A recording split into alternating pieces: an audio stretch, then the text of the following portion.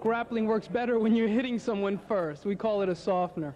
Okay, a lot of the techniques you're seeing, they're still working on learning the joint locks first. But when you saw some of the other grappling techniques, there is striking before any grappling occurs. Okay, it's very important that that happens first, especially if the opponent is larger and stronger than you are.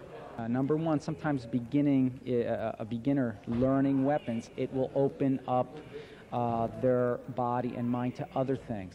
So personally, I feel that early in your training, you should begin to move into the world of weapons.